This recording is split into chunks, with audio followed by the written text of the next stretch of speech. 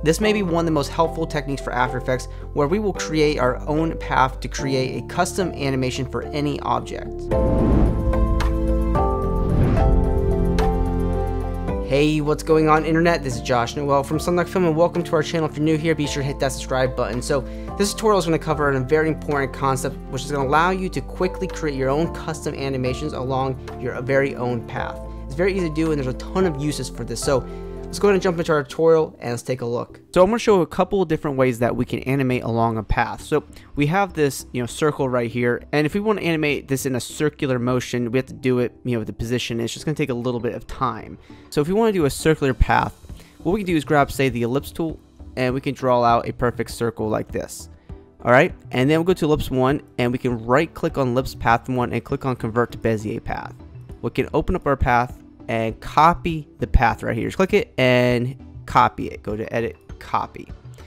And then we can just, delete this layer if we want, or we can just hide it, doesn't matter. Then we'll go to our main layer, hit P on our keyboard for position, go to the beginning of the timeline and click on position and paste those keyframes in. So first of all, let's take a look what we have here. And everything's kind of out of order. We want to put this in the center. So first things first, what we can do here is select all of our keyframes and make sure you're on one of the first or last keyframes and just center this up in the middle of our composition. And then what we need to do is hit A on our keyboard for anchor point, and we need to just readjust our object to be at the start of the first keyframe. And now we have a circular animation of our object, and that is awesome. And if you actually want, you can actually show the path via a shape layer. So that is really cool. Now let's go move on to something a little bit more practical. So in this comp, I want to create our own custom path with the pen tool so we can do any sort of craziness we want it to do. So you could technically do this on its own layer. So here's our rocket layer that I want to animate, and I could just create a mask here to follow, but what I find best is just make sure you do this in a shape layer, and we can just have the stroke activated, and we'll just come here and create our path of what we want our rocket to follow. And then we'll go back into our shape layer, go in the contents, go to shape 1, open the path 1 and copy the path. And we'll just go ahead and hide this, or we can delete it, doesn't matter.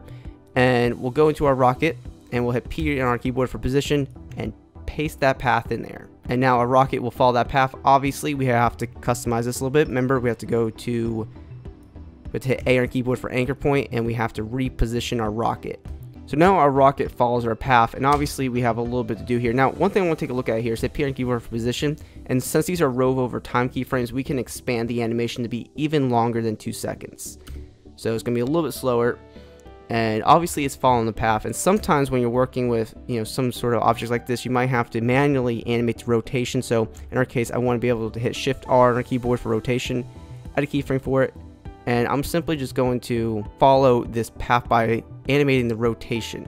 And now we're able to animate our rocket along our own path. And of course, this is a very practical application of being able to animate on your own path. And so I just want to give a quick shout out to one tool that I use extensively when I'm doing animation, and that's called Animation Composer, and it has over 1,000 motion presets, and it comes with its own user interface.